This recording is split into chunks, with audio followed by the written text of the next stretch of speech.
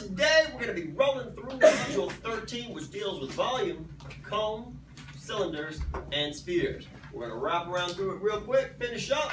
Might even have time for some delicious ice cream. That's another reason ice cream is delicious.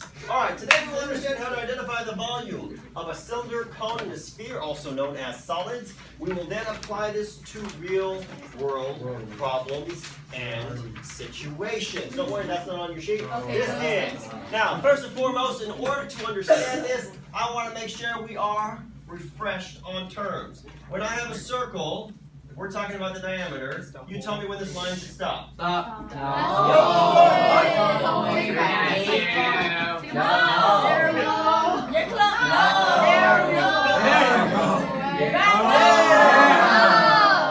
Alright. The diameter is the distance directly across the circle, from one side to the other, forming a straight line. Doesn't matter how we turn it, it would still be a straight line. It basically cuts the circle into two parts. If we said this diameter was 10 inches, we're looking at the, because I want you guys to remember what diameter is. The radius is half of the diameter. So once again, radius, we're going to stretch. Where should it stop? Right there? No. Right about there. Somewhere right about there. Half, we'll put a little circle dot right there. And what should the length, if we're talking about the same circle here, what should the length of this be? 10 divided by 2, which yes equals 5. So the radius is simply half of the diameter. The reason I tell you that is because the problems dealing with today, some of them will give you the diameter, some of them will give you the radius. The most common mistake I've seen is students forget to take the diameter and chop it in half. And the only thing we're using these formulas, is the radius. So if you're given the diameter, you have to remember before you start solving it, you have to take that diameter, chop it in half.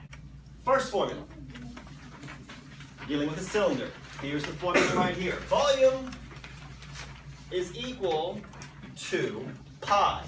What number do we use for pi? What number do we always use for pi? 3.14. So volume is equal to 3.14 times the radius squared times the height. That is the formula for a cylinder. So once again, what is pi? 3.14. Do we know the radius here? Yes or no? Yes. Looking at this, the line, does it stretch all the way across the circle or halfway through? Halfway. So that is my radius. Yes, we know the radius. What's the radius? 3. It is 3. Do we know the height here of the cylinder? Yes or no? Yes. What is it? 10. Yes, it is 10. Once you identify all this stuff, you're simply substituting these values into your formula. So V is going to equal, parentheses, shows multiplication because we're multiplying everything out, 3.14 times the radius squared, 3 squared times the height, which is 10. What is 3 squared, guys? 9. So we'll do 3.14 times 9 times 10. We'll multiply straight across. So somebody do me a favor, multiply the whole thing to the nearest 10. What do you get when you multiply 3.14 times 9 times 10? Anybody? To the nearest 10? 282.6. 282, Francesca, what was it? 282.6. What am I missing? Inches. It's inches, so it's going to be inches cubed. Remember, all of them are in cubic units. You're simply substituting these values in. The only thing that may slightly differ on occasion is what if we knew the volume, but we didn't know the height. Let's say this is x. But I told you the volume was equal to 282.6. Could you go back and solve for the height, yes or no? Yes. Yes, you could. The only difference is we'd be setting it up like this now. We know the volume, 282.6 is equal to, pi doesn't change, 3.14. I'm going to show you what would happen if we did it this way. 3.14, and do we still know the radius?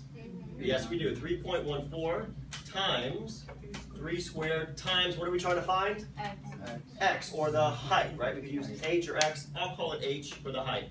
We do the multiplication here, and I'm going to get 282, that's a 2, 0.6 is equal to, what's 3.14 times 9? Anybody? 3.14 times 9 because we're squaring 3. What's 3.14 times 28.26.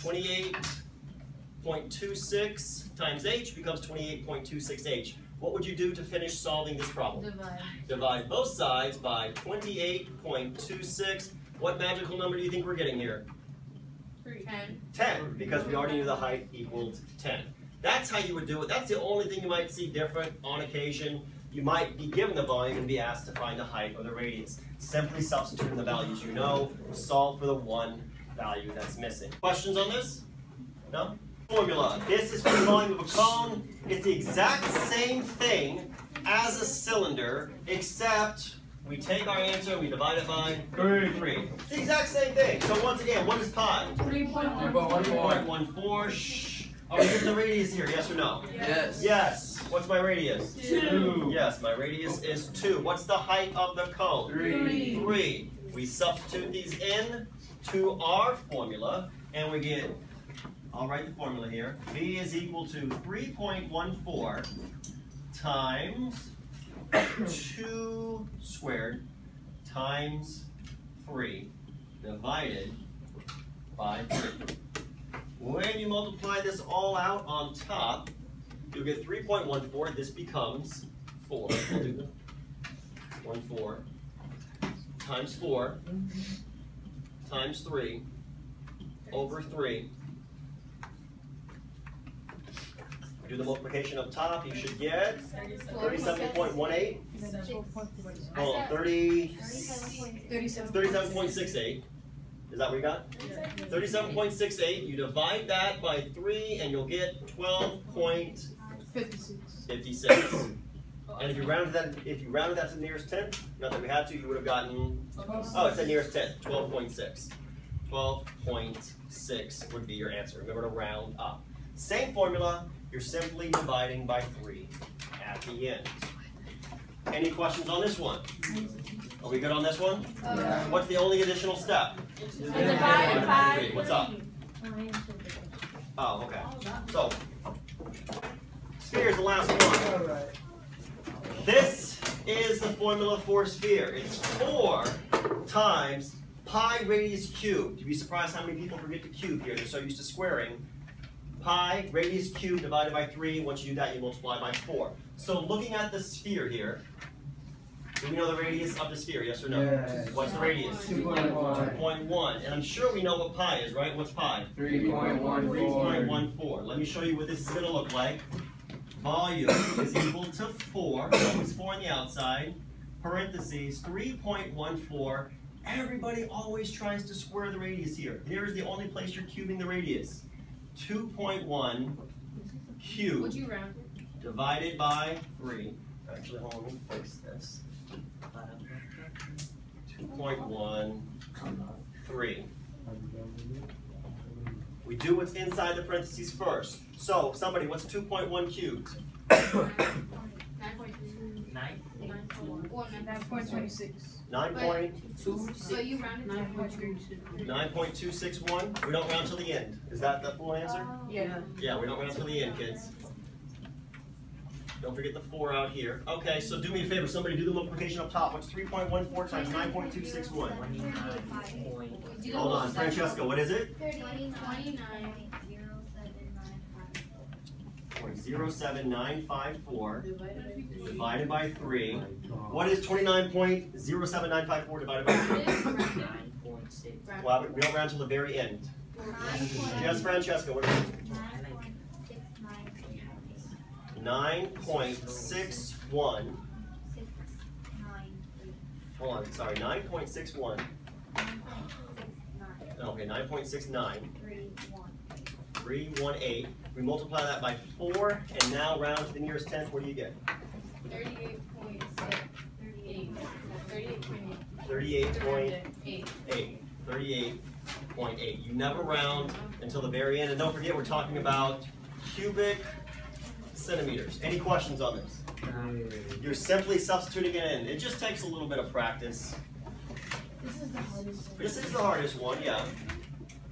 And you have to be careful. Never round until the very end. Yeah, but you're really just memorizing this, right? Yeah. 4 pi. The only thing that's really different here is this. We're not squaring that. We are cubing it.